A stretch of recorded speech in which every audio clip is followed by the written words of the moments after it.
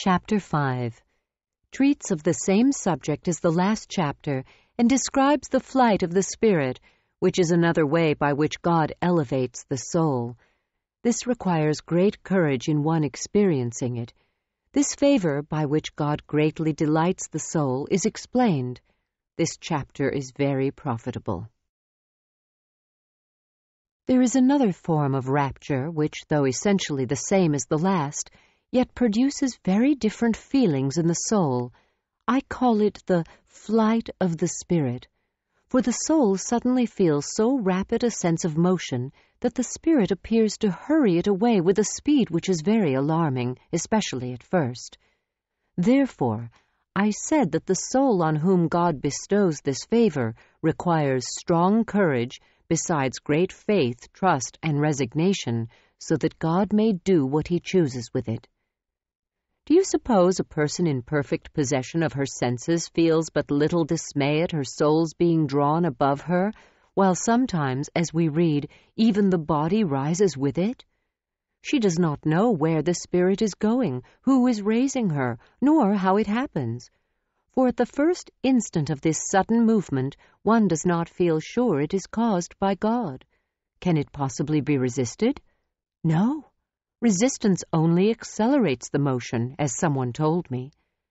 God now appears to be teaching the soul, which has so often placed itself absolutely in his hands and offered itself entirely to him, that it no longer belongs to itself. Thus it is snatched away more vehemently in consequence of its opposition. Therefore this person resolved to resist no more than does a straw when attracted by amber, a thing you may have seen. She yielded herself into the hands of him who is almighty, seeing it is best to make a virtue of necessity. Speaking of straw, doubtless it is as easy for a stalwart, strapping fellow to lift a straw as for our mighty and powerful giant to elevate our spirit. It seems that the cistern of water of which I spoke, but I cannot quite remember where, in the fourth mansion, was formerly filled gently and quietly, without any movement.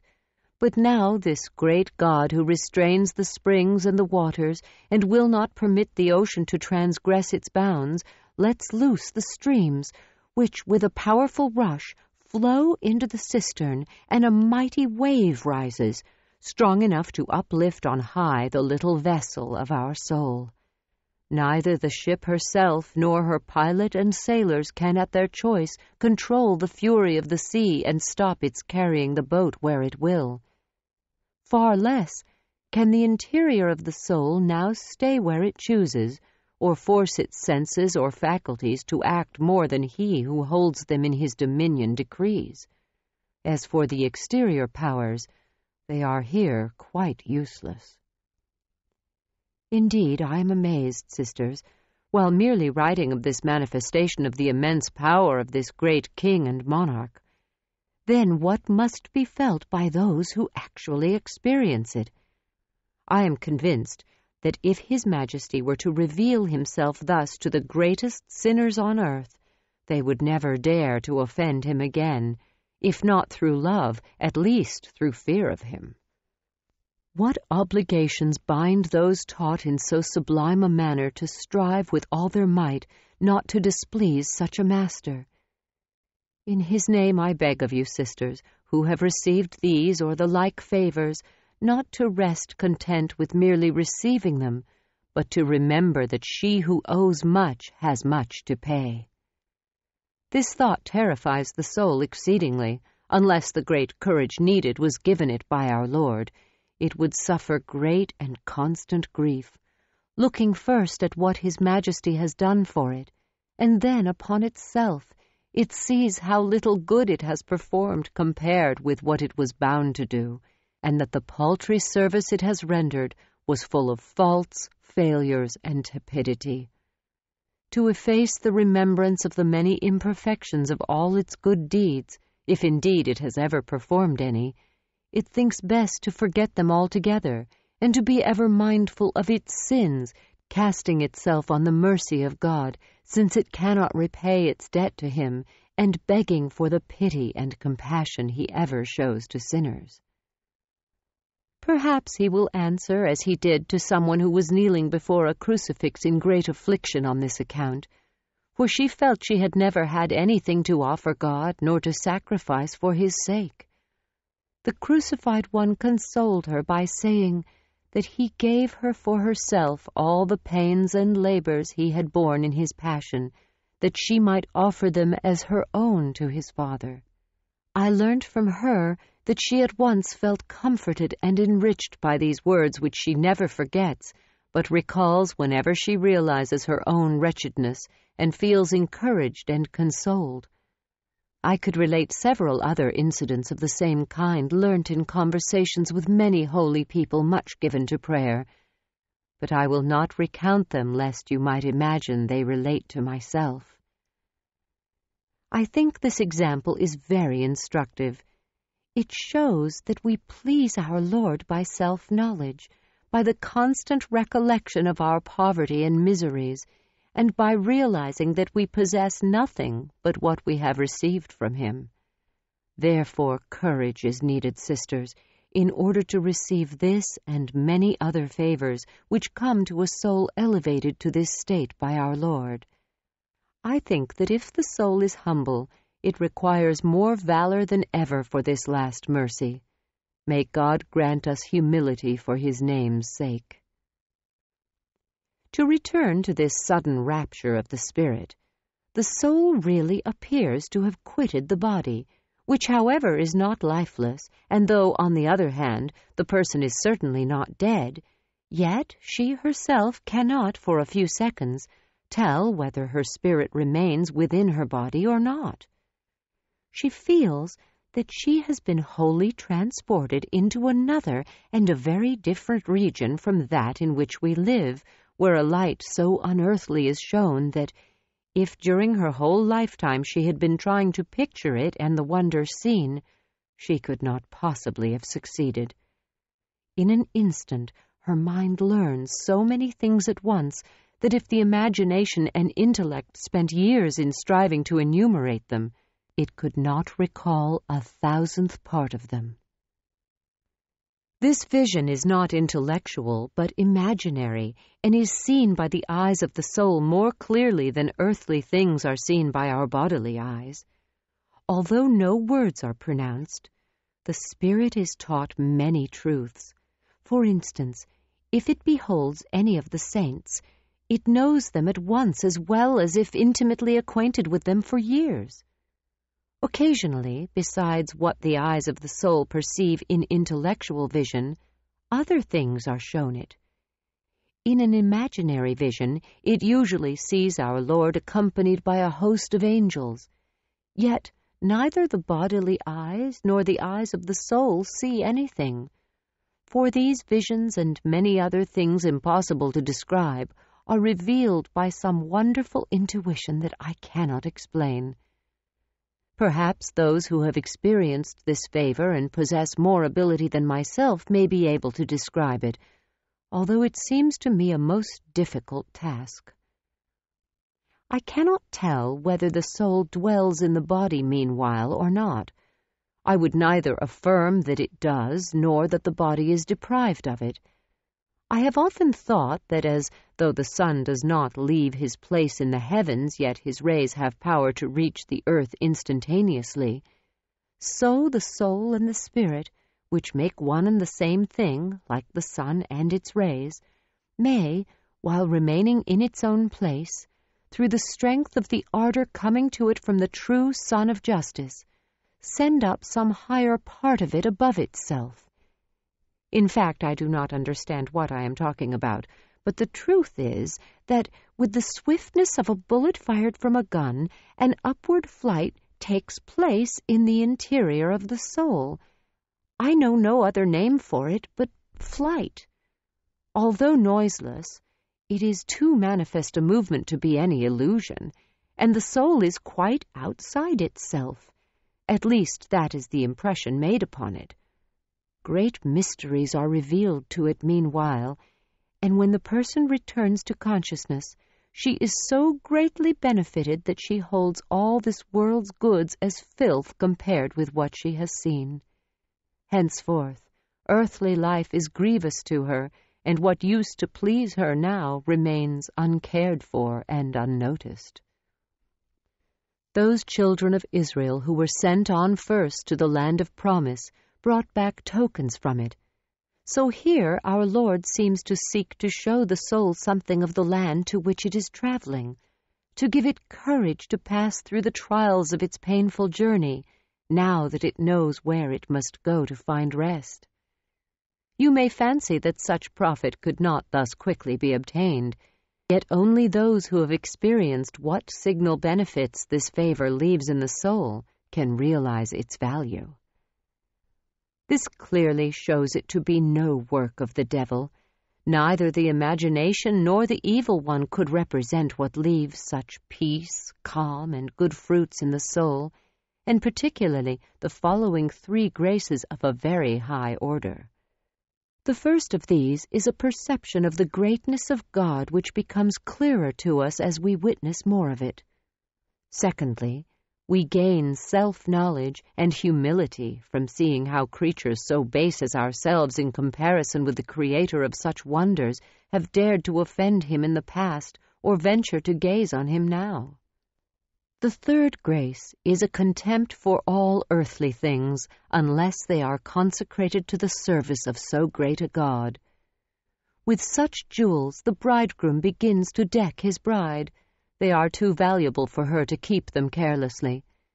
These visions are so deeply engraved in her memory that I believe she can never forget them until she enjoys them forevermore, for to do so would be the greatest misfortune. But the spouse who gave her these gifts has power to give her grace not to lose them. I told you that courage was required by the soul, for do you think it is a trifling matter for the spirit to feel literally separated from the body, as it does when perceiving that it is losing its senses without understanding the reason? There is need that he who gives all the rest should include fortitude. You will say this fright is well rewarded, and so say I. May he who can bestow such graces be forever praised, and may his majesty vouchsafe that we may be worthy to serve him. Amen. Chapter 6 describes an effect which proves the prayer spoken of in the last chapter to be genuine and no deception, treats of another favor our Lord bestows on the soul to make it praise him fervently. These sublime favors leave the soul so desirous of fully enjoying him who has bestowed them, that life becomes a painful though delicious torture, and death is ardently longed for. Such a one often implores God with tears to take her from this exile, where everything she sees wearies her. Solitude alone brings great alleviation for a time, but soon her grief returns, and yet she cannot bear to be without it. In short, this poor little butterfly can find no lasting rest. So tender is her love that at the slightest provocation it flames forth and the soul takes flight. Thus, in this mansion, raptures occur very frequently, nor can they be resisted even in public. Persecutions and slanders ensue. However she may try, she cannot keep free from the fears suggested to her by so many people, especially by her confessors. Although in one way she feels great confidence within her soul, especially when alone with God, yet on the other hand she is greatly troubled by misgivings lest she is deceived by the devil, and so should offend him who she deeply loves. She cares little for blame, except when her confessor finds fault with her, as if she could help what happens. She asks everyone to pray for her, since she has been told to do so, and begs His Majesty to direct her by some other way than this which is so full of danger. Nevertheless, so great are the benefits left by these favors, that she cannot but see that they lead her on the way to heaven, of which she has read and heard and learned in the law of God.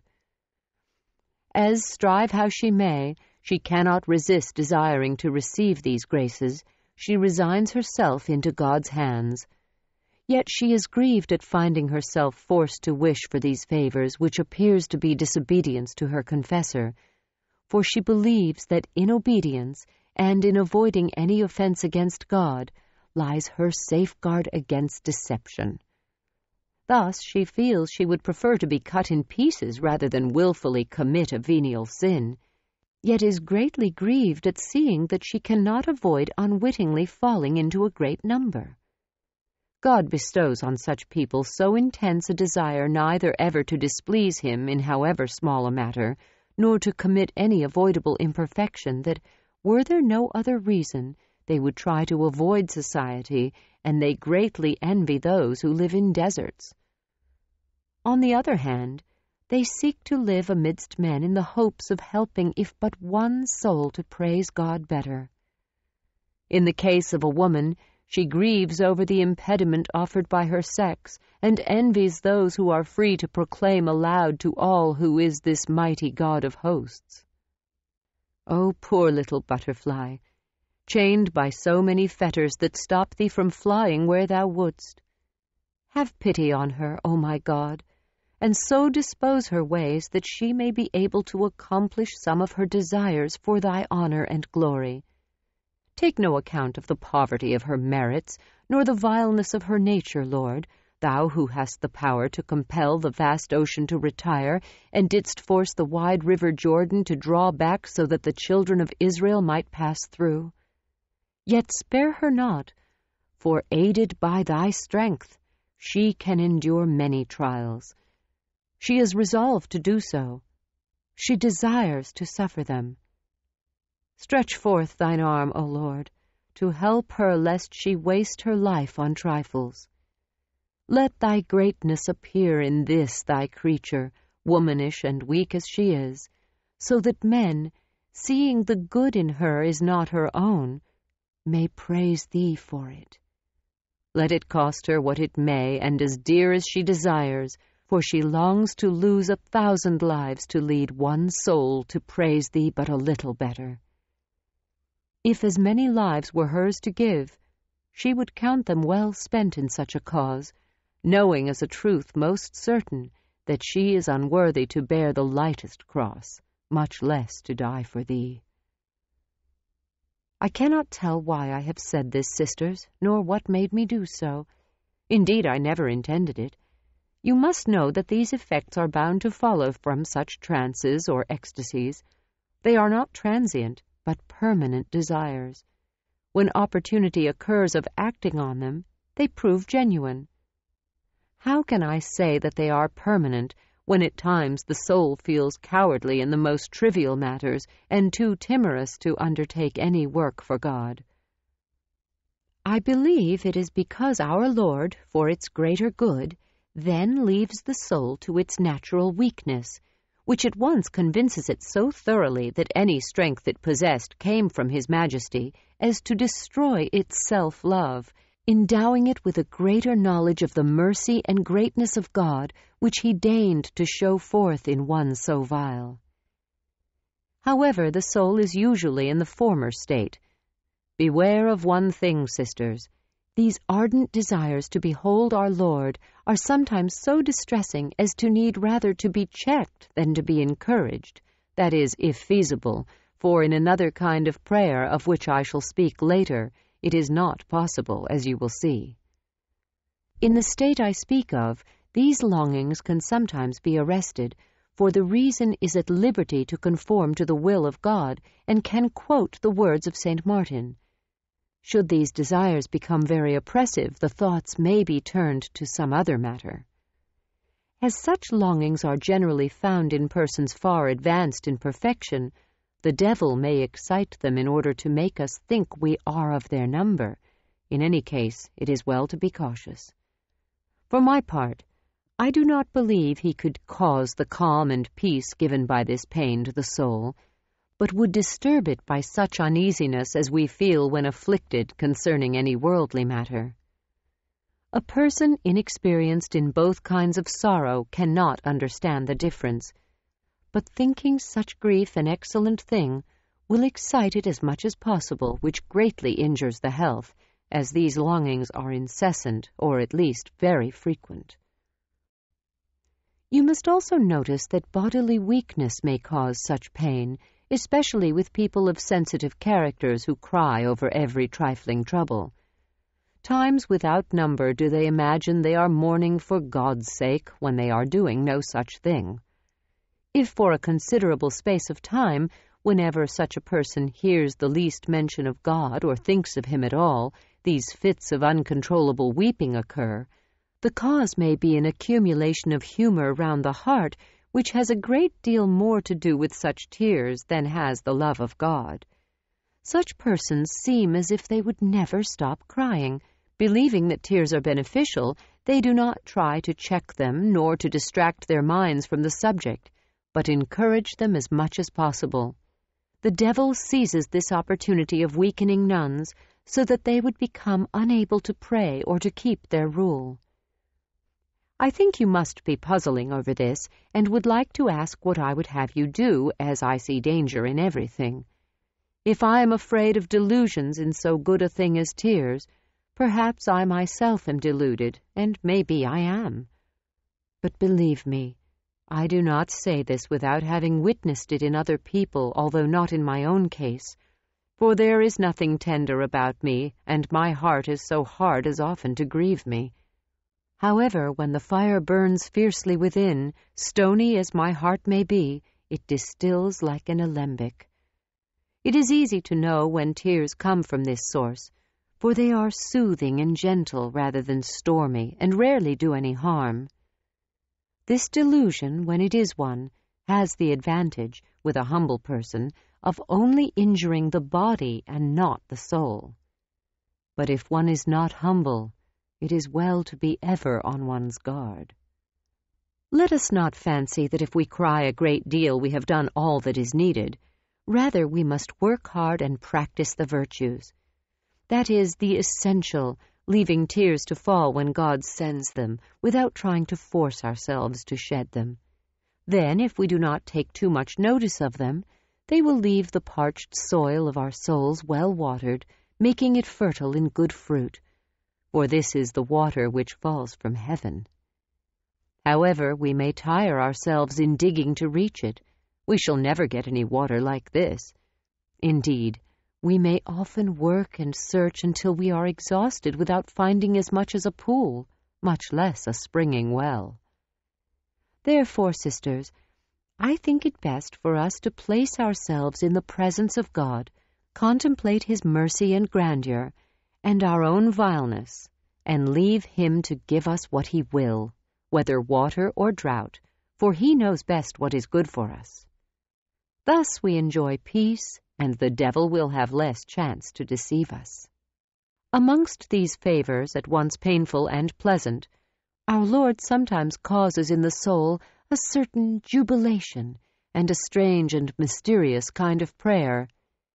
If He bestows this grace on you, praise Him fervently for it. I describe it so that you may know it is something real.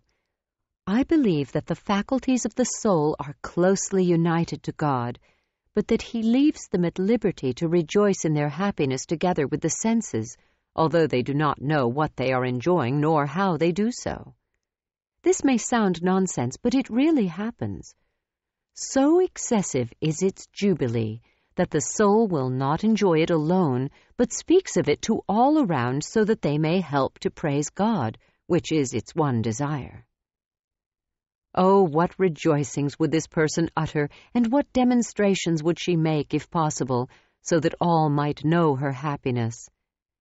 She seems to have found herself again, and wishes, like the father of the prodigal son, to invite all her friends to feast with her, and to see her soul in its rightful place, because, at least for the time being, she cannot doubt its security. I believe she is right, for the devil could not possibly infuse a joy and peace into the very center of her being, which makes her whole delight consist in urging others to praise God.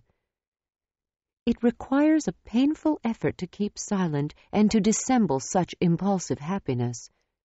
St. Francis must have experienced this when, as the robbers met him rushing through the fields, crying aloud, He told them in answer to their questions that he was the herald of the great king. So felt other saints who retired into the desert so that, like St. Francis, they might proclaim the praises of their God. I knew Fray Peter of Alcantara, who used to do this. I believe he was a saint on account of the life he led, yet people often took him for a fool when they heard him. Oh, happy folly, sisters! Would that God might let us all share it. What mercy he has shown you in placing you where, if he gave you this grace and it were perceived by others, it would rather turn to your advantage than bring on you contempt as it would do in the world, where men so rarely hear God praised that it is no wonder they take scandal at it. Oh, miserable times and wretched life spent in the world! How blessed are those whose happy lot it is to be freed from them! It often delights me when, in my sisters' company, to see how the joy of their hearts is so great that they vie with one another in praising our Lord for placing them in this convent. It is evident that their praises come from the very depths of their soul. I should like you to do this often, sisters, for when one begins, she incites the rest to imitate her. How can your tongues be better employed when you are together than in praising God, who has given us so much cause for it? May His Majesty often grant us this kind of prayer, which is most safe and beneficial. We cannot acquire it for ourselves, as it is quite supernatural. Sometimes it lasts for a whole day, and the soul is like one inebriated, although not deprived of the senses, nor like a person afflicted with melancholia, in which, though the reason is not entirely lost, the imagination continually dwells on some subject which possesses it and from which it cannot be freed. These are coarse comparisons to make in connection with such a precious gift, yet nothing else occurs to my mind. In this state of prayer, a person is rendered by this jubilee so forgetful of self and everything else, that she can neither think nor speak of anything but praising God, to which her joy prompts her. Let us all of us join her, my daughters, for why should we wish to be wiser than she? What can make us happier? And may all creatures unite their praises with ours, for ever and ever. Amen, amen, amen.